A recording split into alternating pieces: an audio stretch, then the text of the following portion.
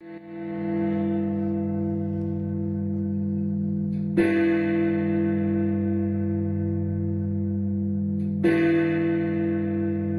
morning. Welcome to Centenary United Methodist Church.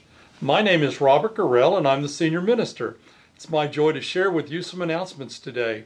We begin a new Sunday school class this morning, and I'll be teaching that for the summer. We'll be using Maxie Dunham's wonderful study, Coping as Christians.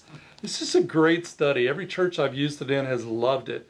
It's about how we deal with just all those daily problems that come up, like interruptions and broken relationships, and how our faith helps us deal with those all those kinds of challenges we face. That's Sunday mornings in room 102 during the Sunday school hour.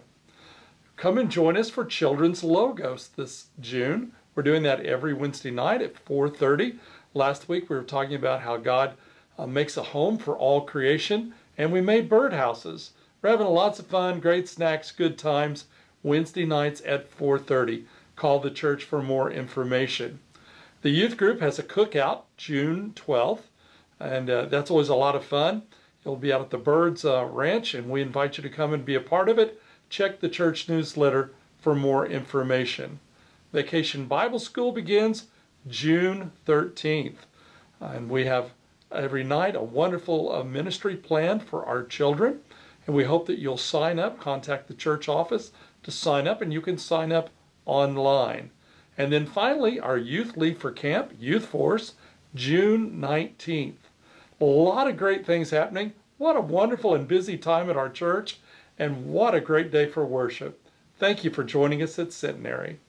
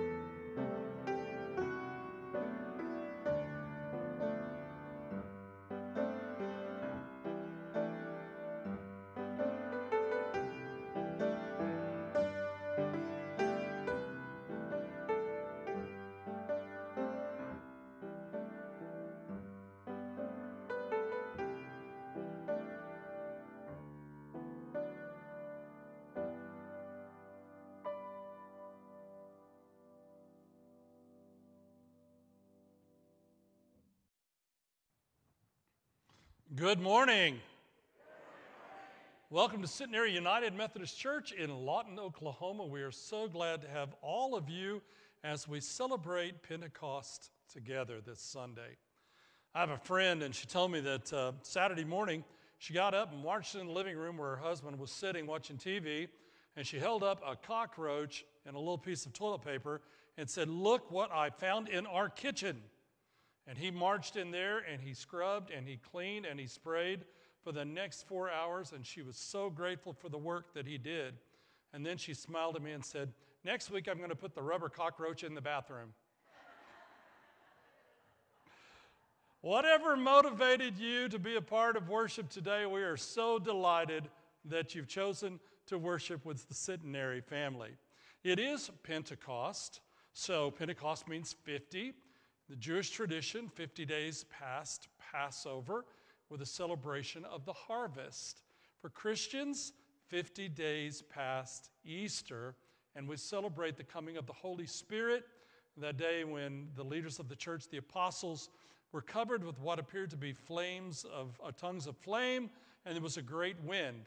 And our very clever worship team, who has decorated so beautifully, has put up these red curtains, and they are being moved by the air of fans. So fire and wind still here and still present as we celebrate this great day. It's also communion today, and I'd like to share with you a little bit about that. In the United Methodist tradition, you're invited to the communion table if you seek Christ. You don't have to be a member of this church. You don't have to be a member of this denomination. There's no age requirement. You don't have to be confirmed.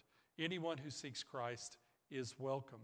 By tradition in our congregation, we leave little gifts of an extra offering down in this basket, and that goes to feed the homeless and the hungry around us. We have several programs our congregation does, feeding the hungry in our neighborhood, and that offering funds those ministries. When you come forward, if you would, simply hold out your hands like this, and the communion servers will break off the bread. We try to do it like Jesus did at the Last Supper. We break off the bread, we dip it in the cup, and then we'll place it in your hand. It also has the advantage of not all of us handle the bread that way. So, and you're welcome to spend time at the prayer altar if you'd like. We hope that you'll come. We hope that this will be a powerful day for you. Let's greet Jesus Christ now in our praise and worship. Please stand and join me.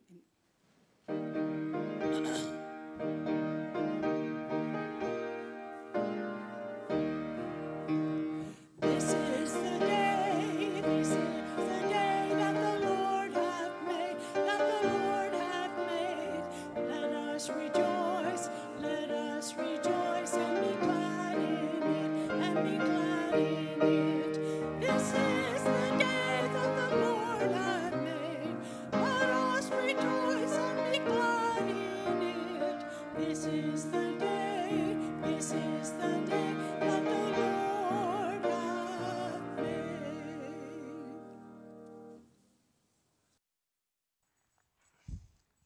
Good morning. Let the musicians make music. As we celebrate the victories of the Lord. The friends of God are like the light of the sun. Because the Lord brings them peace.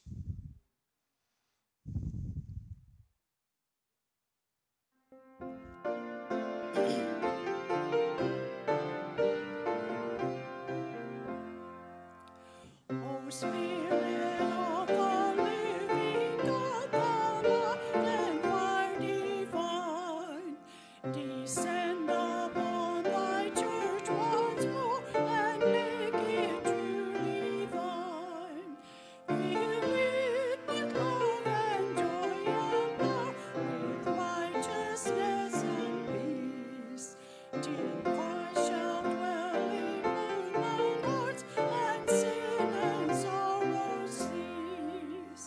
The wind of God with wisdom blow, until our hands are free from mists of the world, clouds of doubt, which blind our eyes to thee.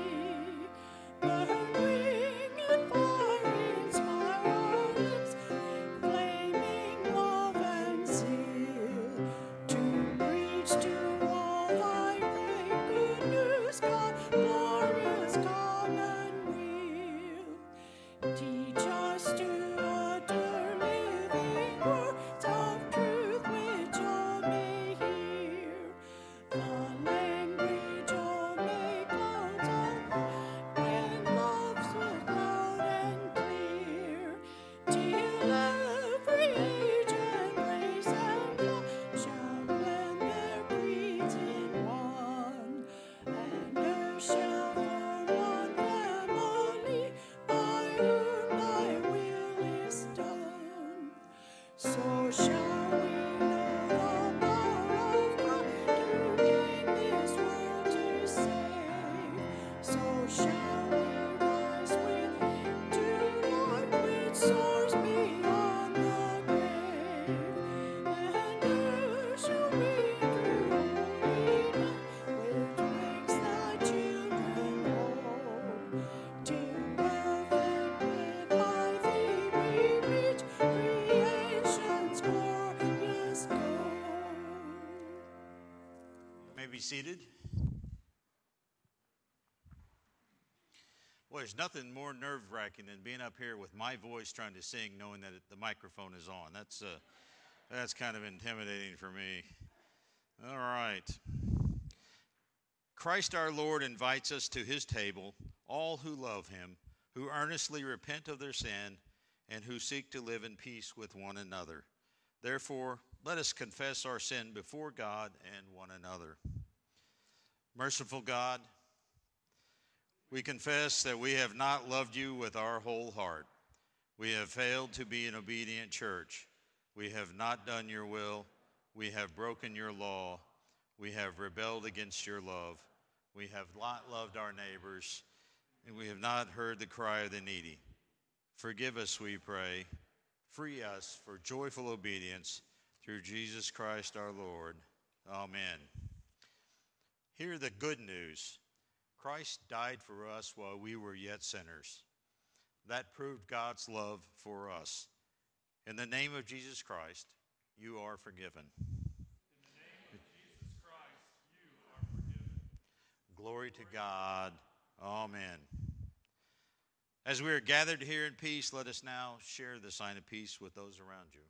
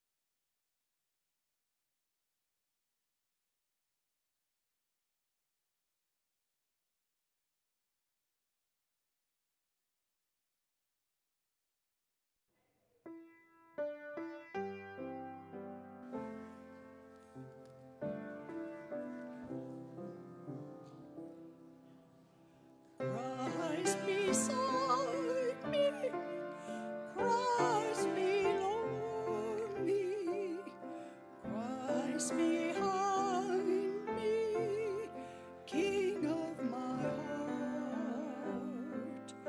Christ within me, Christ before me, Christ above me, never to part. Some of you can't see him, but there's a cutest little guy up in the balcony, and he is waving his flame and having a great time. And I just want you to know that as we pray, that's how God sees each of us. One of his beloved children. See, I talk to him, he talks back. That's a smart little guy. Let's pray. Lord, you do love us as your beloved children. You see us as we are, and you love us anyway. Nothing we can ever do or say in our life can separate us from your love. In our worst moments, you still love us. On our best days, you love us. When we're close to you, you love us. And when we're far away, you love us. And when we fall down, you meet us where we fall. You claim us. You lift us and encourage us to get back up. And you love us.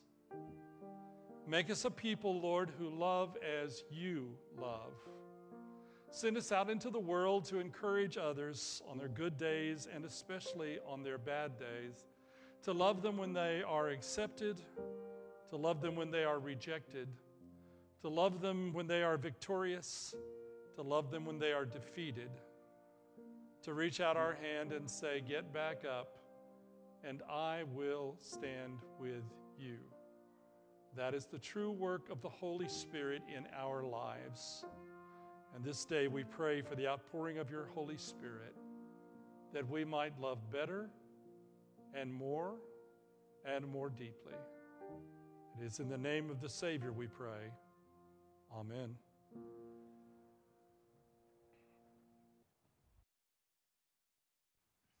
It is now time for our offering.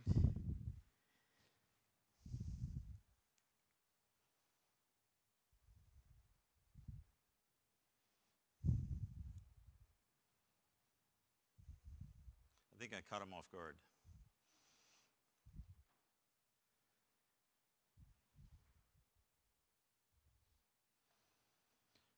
Lord, we are gathered here today to celebrate your majesty, your graciousness, and your outpouring of love for us.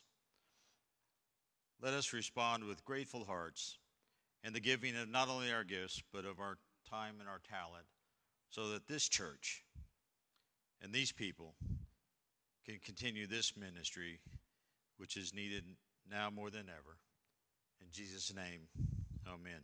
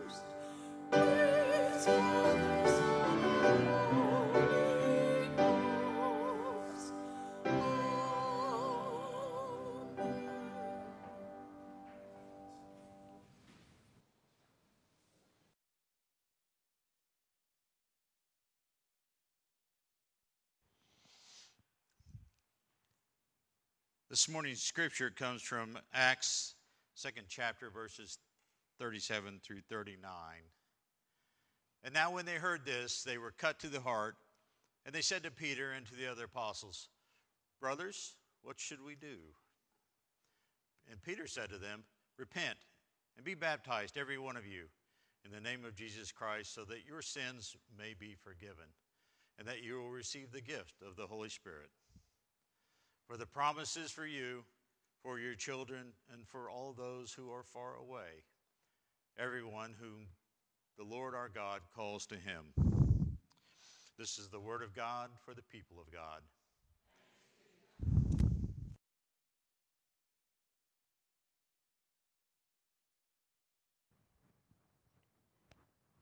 When I was a little boy, I wanted to be a boxer. I grew up in South Oklahoma City, down by the farmer's market there on the river. If you know the area where the big Ferris wheel is, Wheeler Park, that's where I grew up as a child. And there at the farmer's market, on weekends, they'd have boxing matches and wrestling. And that was incredible entertainment for a little guy. My dad was an amateur boxer, and occasionally he'd be on the card, and I'd get to watch him box, and he won a lot of matches. He was one of those guys who was short and stocky, had a quick punch. It was just awesome to watch him. So I wanted to box too. And finally, my dad agreed, and so I started taking lessons. They put me in all this gear, sort of like David when he went out to fight Goliath, and at first he tried to do it in Saul's armor, and he's walking. It was like that. But I sort of got used to it, and finally I had my first match. And the thing that they teach you to do is when you go out, you're supposed to have your guard up, right? Somehow I kind of forgot that.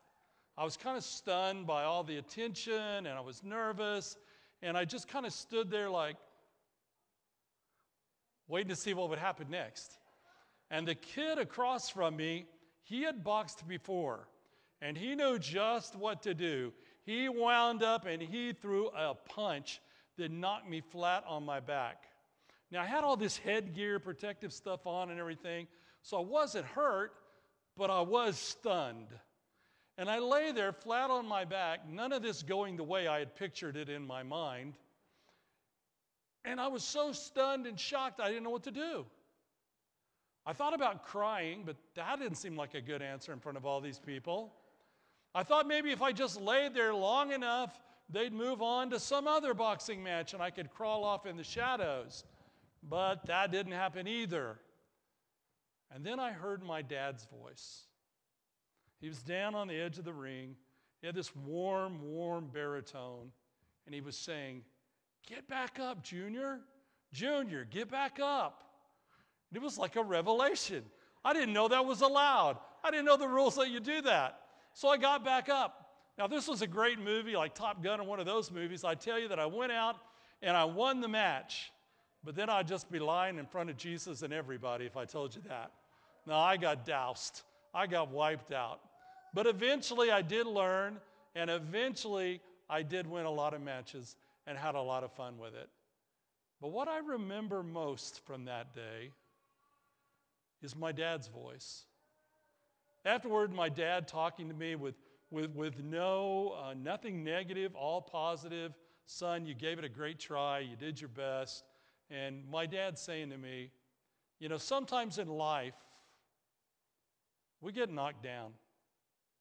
Sometimes we don't see it coming and we get knocked down. The key is to get back up. I'd like to suggest to you that that's what Pentecost is really all about.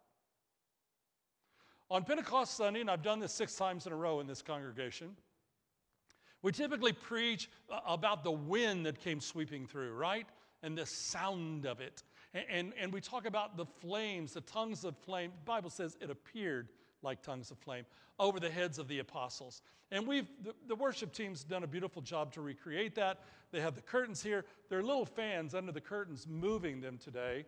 I don't know if you can see that. So we have wind and we have fire for you. We're covering all of the bases, right? And there's this incredible moment in which people can hear the apostles speak no matter what their own home language is. And it's this incredible, powerful thing. 3,000 people become Christians and are baptized, etc. And we celebrate it as the birth of the church. It's not, in my opinion, it's not the birth of the church, but a lot of other smart people think it is. But sometimes I worry.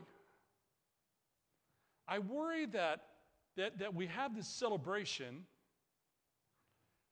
and people walk out of the sanctuary on Sunday, they finish watching online and they go, "Well, I never had any big thing like that happen to me. I never saw tongues of flame. I saw it on the Methodist cross, but I never saw it in life. I never heard any big wind. I never got to speak in a different language. I must not have the Holy Spirit. I must not be a part of my life." I think there's another part of it, though. Those things are wonderful and powerful and represent the power of God's Spirit that was promised to us as Christ ascended into heaven. But there's more to it than that. There's another aspect of the Holy Spirit I want to talk about today.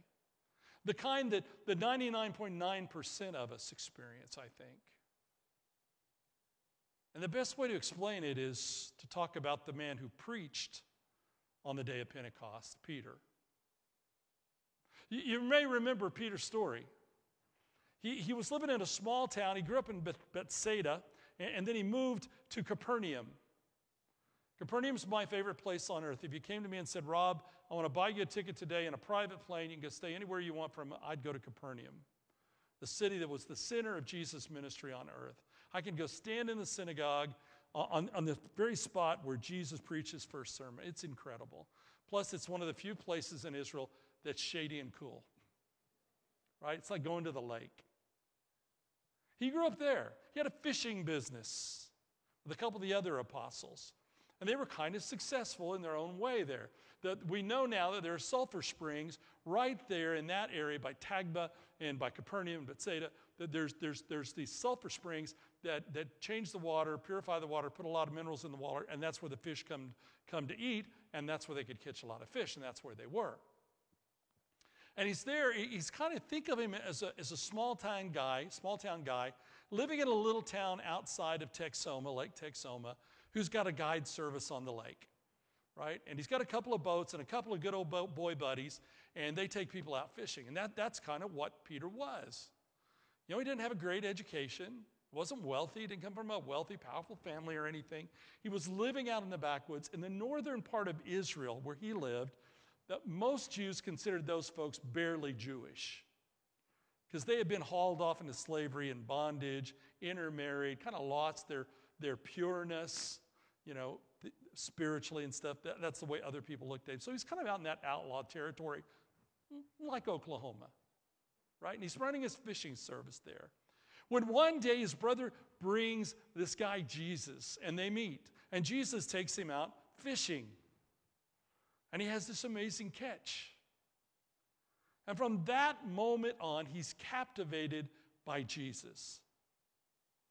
And Peter follows Jesus. He becomes a part of Jesus' inner circle. Arguably, you could say he becomes Jesus' best friend. He becomes the spokesman for the disciples. And he's brash, and he says what he feels without thinking a lot of times.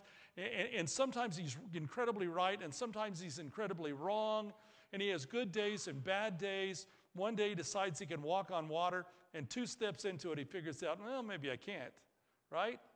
He's a lot like us. He's maybe the most human figure in the gospel stories.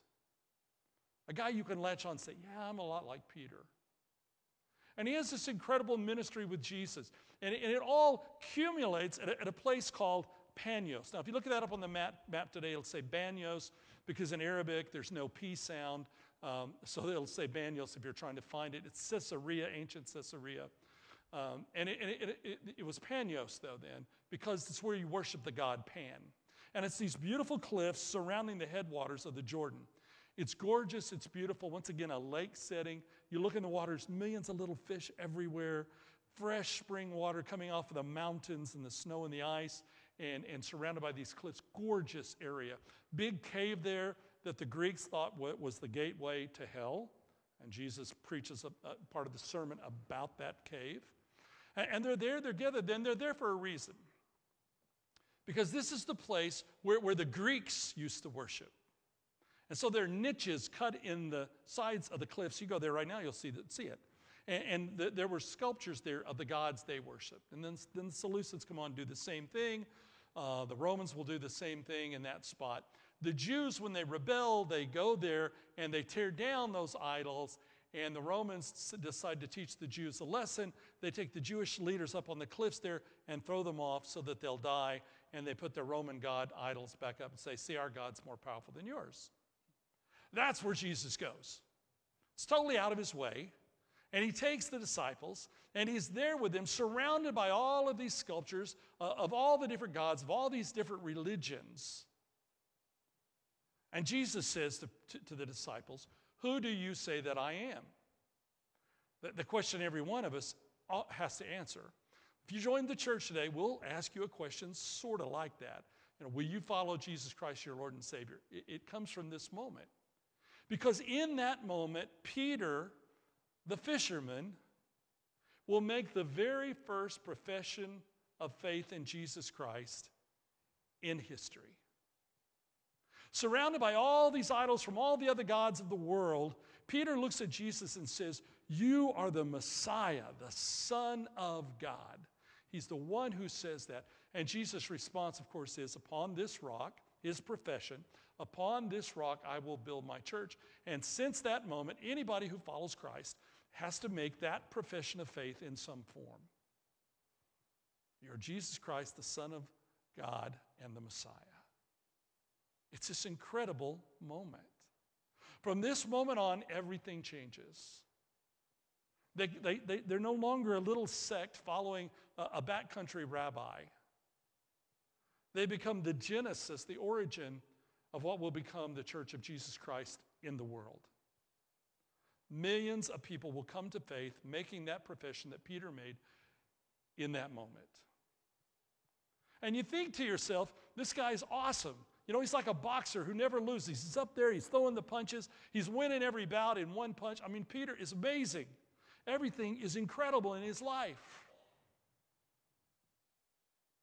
Until the cross, right? The cross changes everything. Jesus is arrested, tortured, and beaten.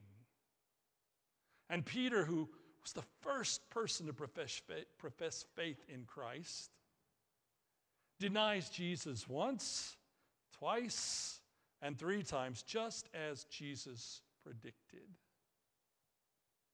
And then this Christ, who he had professed his faith in and proclaimed the Son of God, the Messiah, the promised one,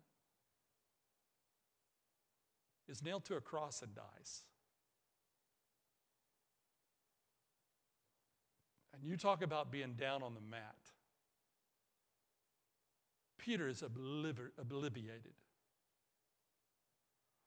I don't know if you've ever been in a place like that in your life where everything you believe is shattered and broken. But that's where Peter is. And you think it can't get worse. But then 3 days later, the disciples come and say, "Peter, Jesus is alive. He's been resurrected." And Peter, he's asking for you. He wants to see you personally. I don't think I would have been very comfortable with that.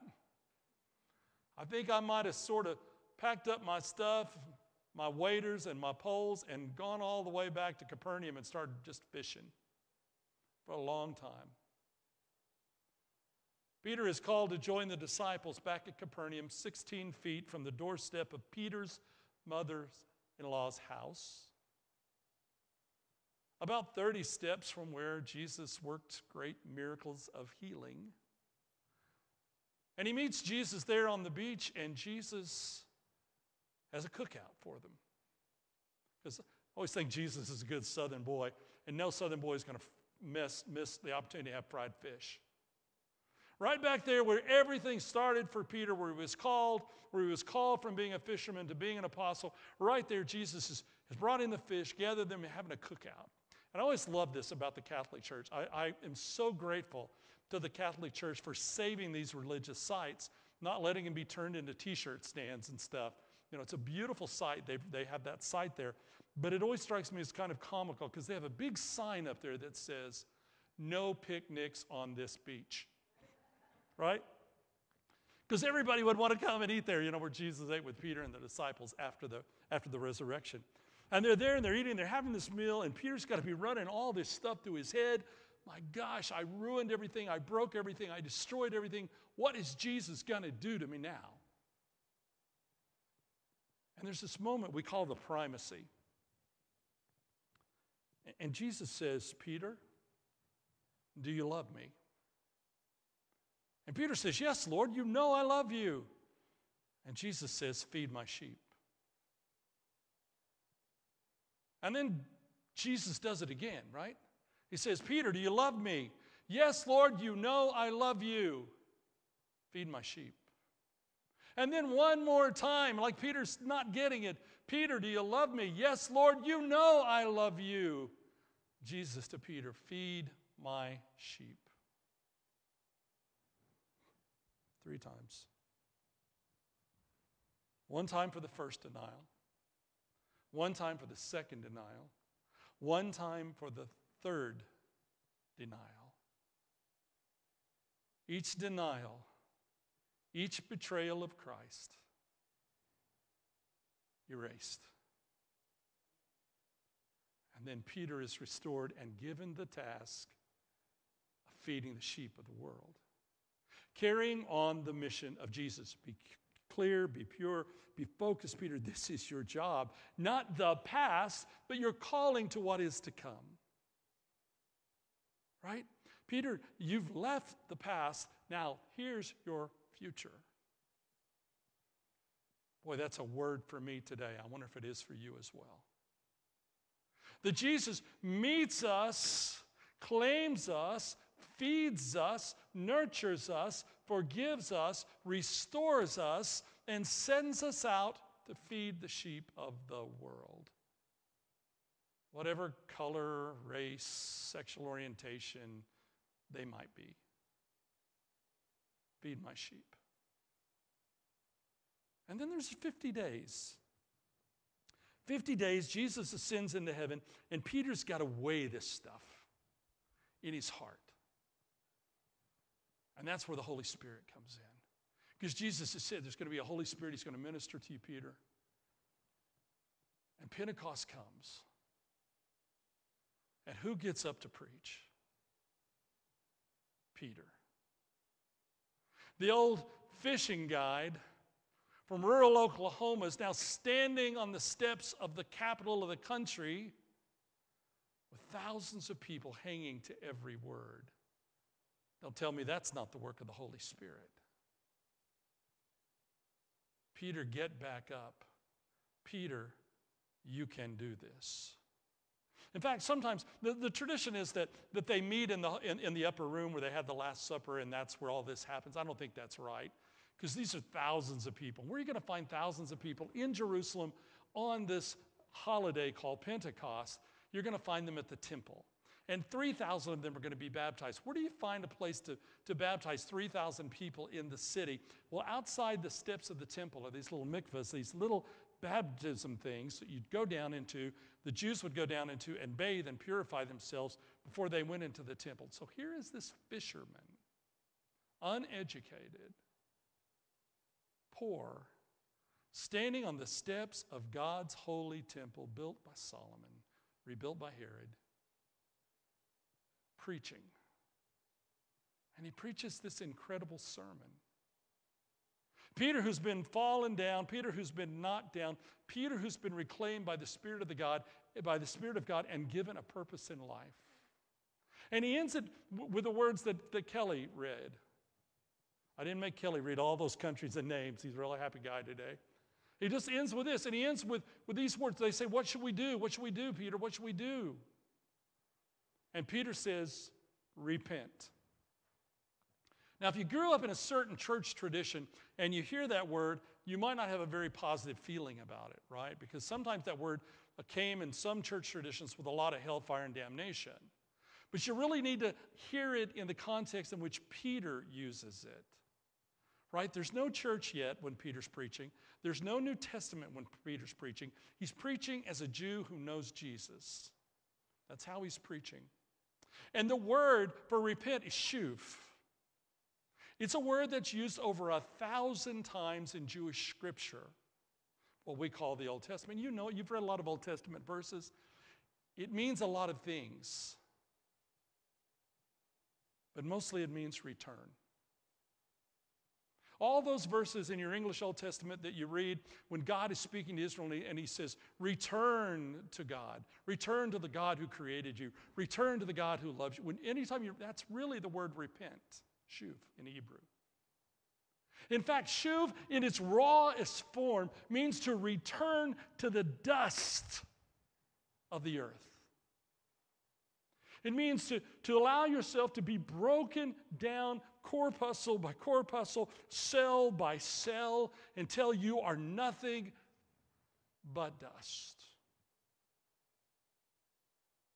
to let that old life fall upon the ground in dust, so that the Spirit of God may rebuild you, recreate you, and restore you. That's what Peter says on the day of Pentecost, and that is the power of the Holy Spirit to raise us up from the dust of brokenness and create new life in us, that we might do the work of Jesus in the world, feeding sheep. If you're looking for your purpose in life, you found it. That's it. And sometimes it comes with a great roaring wind and tongues of flames, and sometimes it's a quiet voice, a steady voice that won't give up and keeps saying, get back up. Let me tell you what I mean. I have this great friend, and he struggled with alcohol addiction his entire life, ever since we were in school together. He struggled with it. It's destroyed his life. He's been married 3 times. Each marriage has ended in divorce. Each marriage produced 1 child. Each of those 3 children became addicted to drugs and alcohol. And at our age, he goes to church and he goes to AA, but he feels like his life is a worthless disaster. So one day he's sitting in church, and the preacher is a little time before, the service starts, and he's making announcements. And he says, our church has decided to start an AA group. I need some volunteers to help start the group. And my friend is sitting on the back row, trying to be as small and invisible as he possibly can be, because he feels absolutely worthless, and why should anybody even want to look at him at church? And he says, I'm sitting there thinking, God, no. And there's a voice inside of me saying, you can do this. He said, I've been sober 2 years, that's all. 2 years at that point in my life. I'm thinking, I can't even take care of myself. I've got nothing to offer anybody. But the voice keeps saying, you can do this. And so he goes to the first meeting, not as a leader, just as a helper. And he's there and he sits down. He tries to sit in a place where he hopes nobody will sit near him. And these 2 young men come in, these 2 young guys who are husbands and fathers, and they sit on each side of him. And before the meeting even starts, they're pouring out their hearts. Their lives are broken and shattered.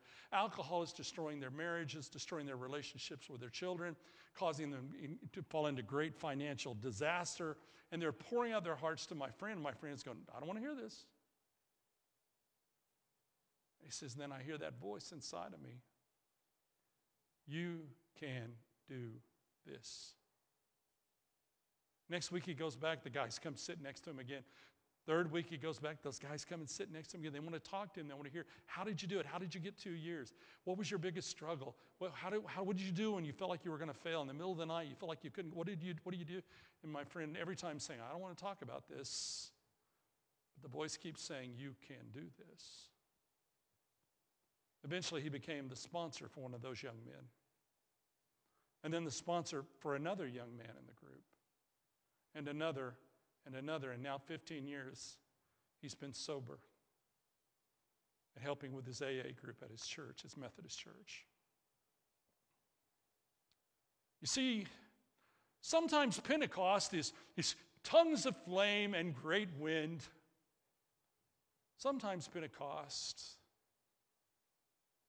is a boy hearing his father's voice still from 55 years ago saying, get back up, Junior. Sometimes it's an alcoholic sitting in the back of the church hearing, you can do this.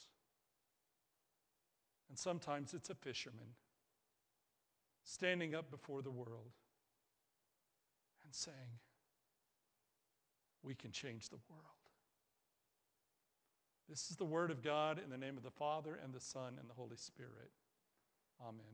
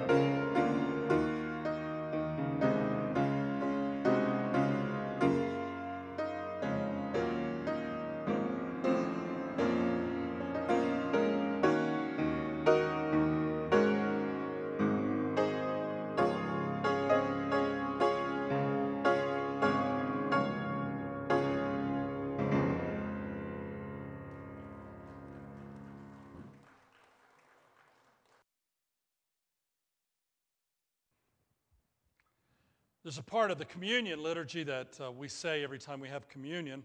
It's part of the prayer. It's called the epiclesis, and it's a time when we invite the Holy Spirit to be present in this moment.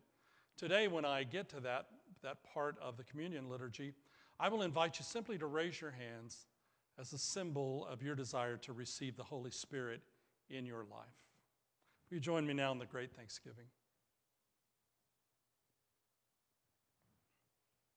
The Lord be with you. And also with you. Lift up your hearts. Let us give thanks to the Lord our God.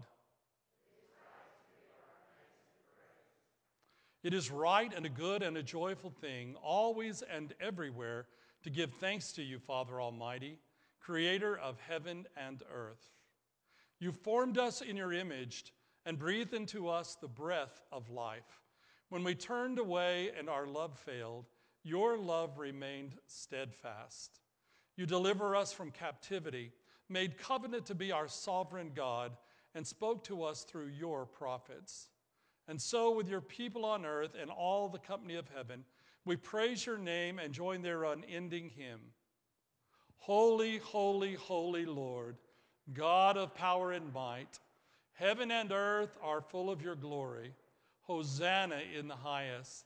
Blessed is he who comes in the name of the Lord. Hosanna in the highest. Holy are you, and blessed is your Son, Jesus Christ. Your Spirit anointed him to preach good news to the poor, to proclaim release to the captives and recovering of sight to the blind, to set at liberty those who are oppressed, and to announce that the time had come when you would save your people. And he healed the sick, he fed the hungry, and he ate with sinners. By the baptism of his suffering, death, and resurrection, you gave birth to your church, delivered us from slavery to sin and death, and made with us a new covenant by water and the Spirit. When the Lord Jesus ascended, he promised to be with us always in the power of your word and Holy Spirit. On the night in which he gave himself up for us, he took the bread and gave thanks, and broke the bread and gave it to his disciples and said, "Take, eat, this is my body which is given for you. Do this in remembrance of me." When the supper was over, he took the cup, and he gave thanks to you, and gave it to his disciples and said, "Drink from this, all of you. This is my blood of the new covenant, poured out for you and for many for the forgiveness of sins. Do this as often as you drink it in remembrance of me." And so in remembrance of these your mighty acts in Jesus Christ, we offer ourselves in praise and thanksgiving as a holy and living sacrifice in union with Christ's offering for us as we proclaim the mystery of faith. Christ has died. Christ is risen. Christ will come again. And now, if you'd like to raise your hands and invite the Holy Spirit into your life. Pour out your Holy Spirit on us gathered here and on these gifts of bread and wine. Make them be for us the body and the blood of Christ, that we may be for the world the body of Christ, redeemed by his blood. By your Spirit, make us one with Christ, one with each other, and one in ministry to all the world, until Christ comes in final victory, and we feast at his heavenly banquet. Through your Son, Jesus Christ, with the Holy Spirit in your holy church, all honor and glory is yours, Almighty Father, now and forever. Amen. Would you join in the Lord's Prayer, please? Our Father, who art in heaven, hallowed be thy name. Thy kingdom come, thy will be done, on earth as it is in heaven. Give us this day our daily bread, and forgive us our trespasses, as we forgive those who trespass against us. And lead us not into temptation, but deliver us from evil. For thine is the kingdom, and the power, and the glory forever. Amen. Sometimes people will ask me, why is it that we talk about breaking the bread early in the Great Thanksgiving and drinking from the cup. And then after the Lord's Prayer, we have this moment when we break bread and we lift up the cup. That beginning portion in the Great Thanksgiving is thanking God for what God has done for us in the past. Once we pray the ecclesias, the prayer of the Holy Spirit to come, we're in the presence of Christ at this table. And these events are in real time. We're no longer remembering. We're celebrating Jesus right here and what Christ is doing for us in this bread, this cup, and this meal right now. When Jesus was betrayed, he took the bread and he broke it. And he said, "This is my body broken for you and for many. Because we eat of one loaf, we are one people. I am your Christ, and I am with you now." On that same night, he took a cup and he lifted it up and he blessed it, saying, "This is the new covenant, the covenant of forgiveness." When we eat this bread, when we drink this cup, when you come to this table today and when you leave, you will be forgiven. You'll return to dust and you will be remade, and you leave this table today pure in the eyes of God because of the work of Jesus Christ. May God in his presence bring Christ to be with us now, that in the power of the Holy Spirit we experience the real and living Jesus. I'll invite those who are assisting to come forward.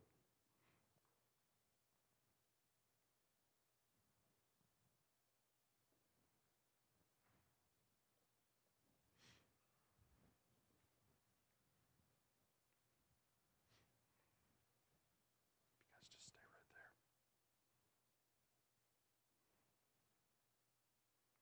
The body and blood of Christ, Cassie. Like the body and blood of our Savior. Kelly, the body and blood of Christ.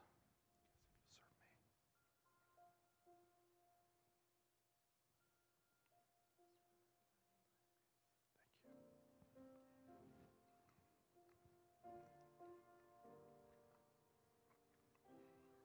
If you take a cup, you'll go with me to the right.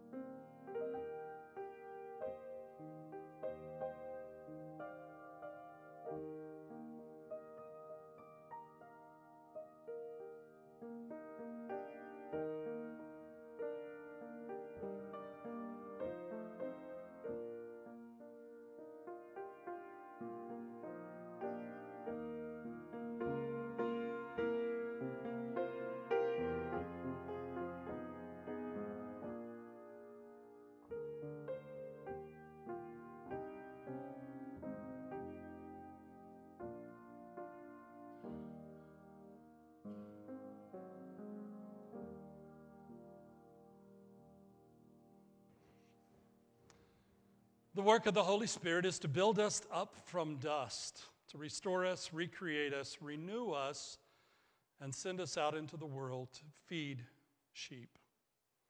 We invite you to respond today to the gift of that Spirit, the gift of Jesus Christ and the love of God. If you've never been baptized, it's a really important and crucial step in a Christian's life. It's following in the footsteps of Jesus Christ. In the Methodist Church, it's an outward and visible symbol of an inward and spiritual grace. That is, it represents what's happening in your heart. And we invite you to come and be baptized. If you're not a member of a church, we'd love for you to have this as your church home, as the place where you live out your faith. We invite you to come and to join. And if you have any needs, a prayer need in your life, or maybe you'd like to rededicate your life to Christ on this Pentecost Sunday, please come. We're going to stand and sing for a few moments. You can wave your little tongues of flame, but if you hear that voice inside of you, respond. Will you come as we stand and sing?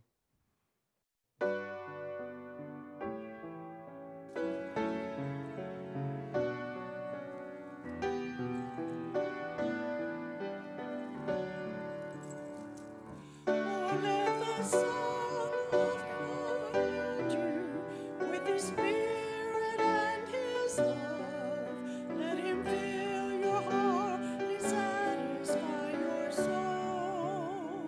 Oh, let Him have the things that hold you, and the Spirit like a dove will fill your life and make you whole.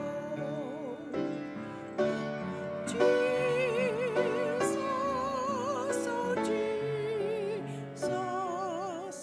come and fill your lives. Jesus, oh Jesus, come and fill your lives. Oh, come and sing the song with gladness, as your hearts are filled with joy. Lift your hands in sweet surrender to His name. Oh, give Him all of years and sadness, give Him all your years of pain, and you'll enter into love in Jesus' name. Jesus, oh Jesus, come and fill your lives. Jesus, oh Jesus, come and fill your lives. What a wonderful blessing to worship with you today. You may leave these for next year if you'd like. But if you need to go home and practice your technique, you can take it home.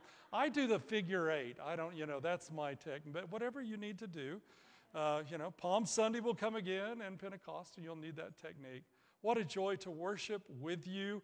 There's so many things going on right now for our children and youth. Keep them in your prayers and volunteer to be a part of them. And remember, we have a new Sunday school class that has started at 9:40 on Sunday mornings. Will you join me now in the sending forth? Be strong and be courageous. For the Lord our God is with us.